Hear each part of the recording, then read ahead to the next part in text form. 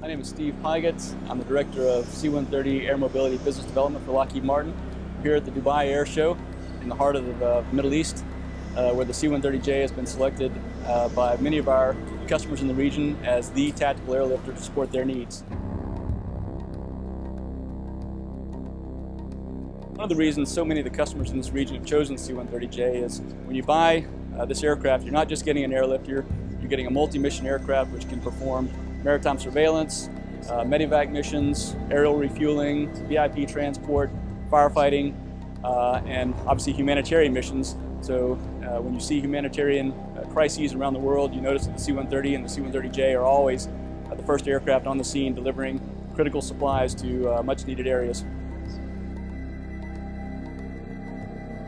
My name is Captain David Stapp. I'm with the 815 Airlift Squadron.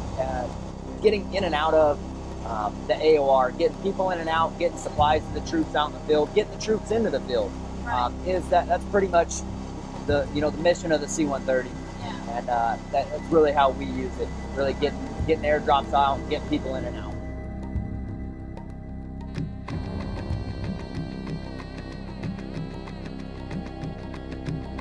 The C-130 airframe itself has been in constant production for over 50 years now, making it the longest continuously running military aircraft production line in history.